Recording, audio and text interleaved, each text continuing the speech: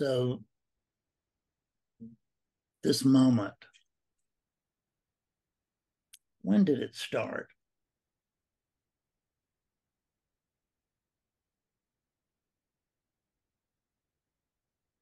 Can we find anything outside of this moment?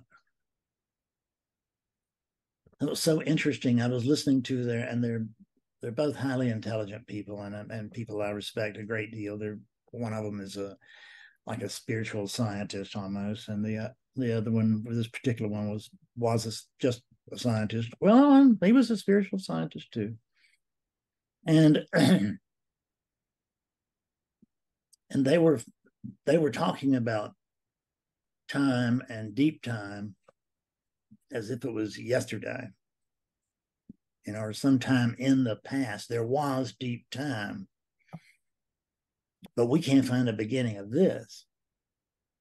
I don't know that this is time, but I can't remember when this wasn't. So it seems that it's more likely that I appear within it than it does within me. But that is only if we consider this to be me. And now what this is a time capsule, no question. It's a time capsule, and it's going through the illusion, whatever you want to call it, of time space. Things happen, and we say, oh, I remember when that happened. But can you remember when it ended? Can you really remember when can you know when things start? Can you know when things end? Do you know that they've started? Do you know that they've ended? Do we really know that this is not well, it's a room full of one, I can tell you that, but it's not more than that, it's less than that. It's a room full of one and even less.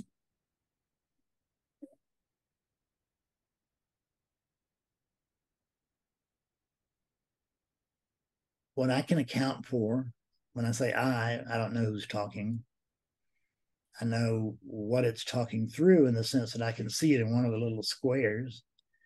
So I'm validating existence by looking at a little square. How about that? I mean, seems like a pretty weak foundation for